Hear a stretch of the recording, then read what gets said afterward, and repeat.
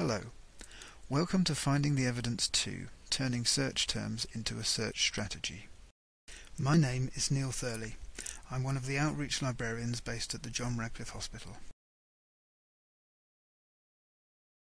In Finding the Evidence 1, we identified search terms using the PICO model, as shown in the table.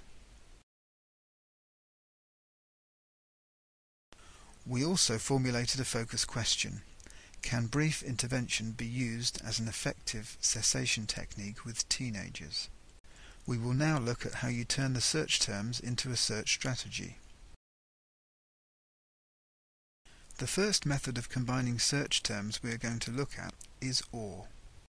You use OR when you want either or any of the search terms to appear in an article. This will increase the number of results you retrieve. For example, teenagers or adolescents would retrieve more results than just teenagers. You use AND when you want all of your terms in an article. This will decrease the number of results you retrieve and therefore enable you to focus your search. An example from our scenario is teenagers and smoking. For spelling variations, use an asterisk or a $ depending on the database.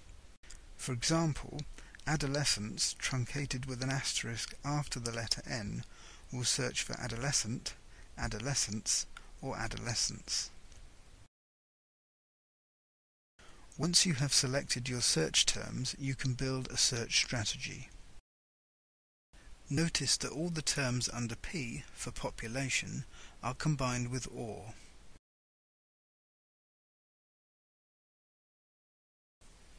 The same is true for those under I for intervention and O for outcome.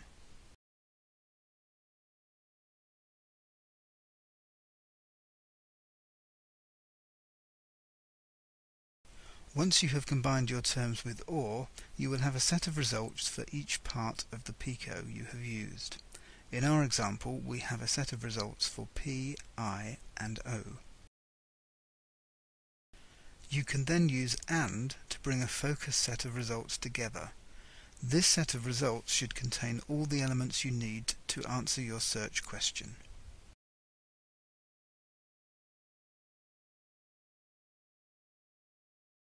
If you have found this session useful, you might want to look at Finding the Evidence 3.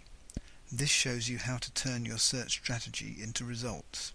We will use PubMed to demonstrate our example. If you have any questions, please feel free to email or phone and ask for one of the outreach librarians.